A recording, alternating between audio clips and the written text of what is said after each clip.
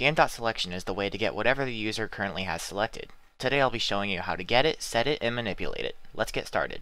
I'm not even going to bother telling you what the first step is, because you know what it is. Now today I'll be showing you how to make a plugin that allows you to select multiple objects and put them in a folder, or fold them together. It's similar to the group button in the toolbar. So let's create a function. I'll call mine fold.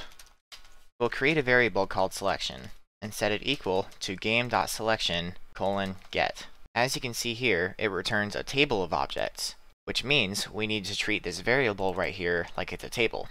First, we need to check that there's actually something to fold, because the user won't always have something selected. There's a simple way to do this. Just check for the first object in the table. Now we'll create a new folder, and create a new instance called folder.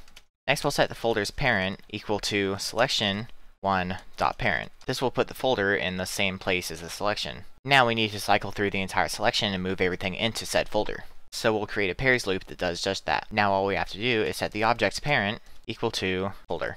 Now we want the user to be able to find the folder easily, and we can do that by selecting it. And we'll use a function called set to do so. So we'll enter game.Selection:set.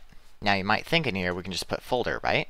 Well, actually that's wrong, because this function actually accepts an array or a table. So what we need to do is surround folder with curly braces. This effectively creates a table where the only object inside of it is the folder. So now let's add a way to use this function. Probably the most streamlined and efficient way to do this is with plugin actions, which I have a previous tutorial on. So I won't explain too much of what I'm doing, but it should be easy to understand. I'll create a variable called action and equal that to plugin:create plugin action.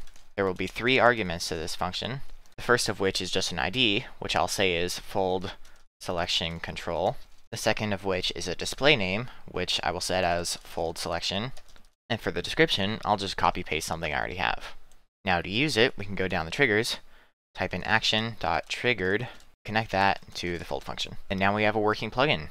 I'll publish this, close out of Studio, and be right back. So now we're back in, but of course before we can use it, we need to set the keyboard shortcut.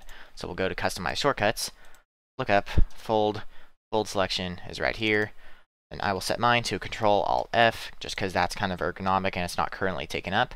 Actually, just a quick pro tip, if you go into the keyboard shortcuts menu, you can see that a lot of these have already been taken. However, none of the Control-Alt functions have been taken, which is very useful. So if you're not sure which shortcut to use, just remember that Control and Alt is always open. So now let's use this plugin. I'm going to select this one right here, and this one right here, and group these shelves together with Control-Alt-F, and now they're in this nice little folder right here.